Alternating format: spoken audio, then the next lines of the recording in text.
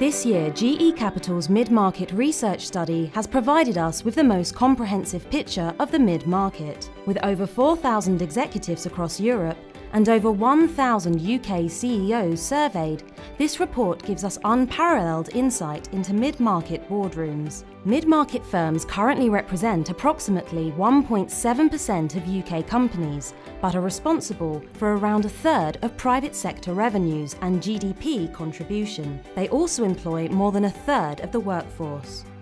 This year's research finds the UK in full growth mode, with 3 in 4 mid-market firms reporting revenue growth and the UK market matching the German Mittelstand sales and workforce growth. 13% of firms have achieved double-digit growth, and many are planning on increasing their company's investments in IT, R&D, training and marketing. 66% of UK companies are optimistic about the outlook for their business in the next 12 months. These firms are confidently anticipating growing sales on average by 6%.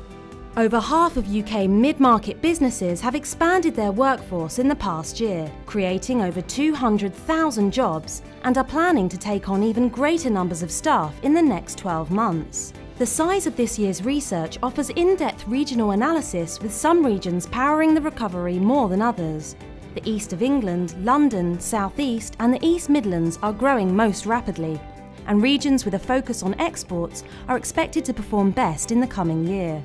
Exports are a major focus for mid-market expansion in the new year, with almost half of mid-market firms intending to enter new markets. 7 in 10 UK mid-market companies have an international sales footprint, and export revenues are predicted to grow 8%. However, businesses would benefit from greater support to help navigate complex regulations and build contacts in overseas markets. 4 out of 5 top issues for UK mid-market firms relate to talent and recruitment, with 36% stating they have difficulty in attracting employees with the correct skill set.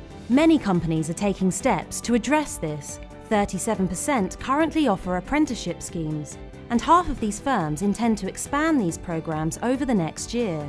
Nevertheless, the UK still finds itself some way behind German companies, who are more than twice as likely to provide apprenticeship schemes than UK firms.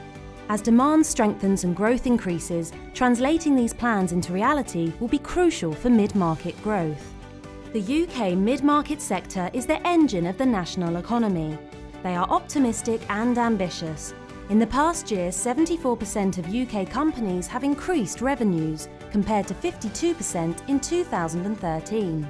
They need the right talent available to sustain this growth, so they can continue to lead from the middle.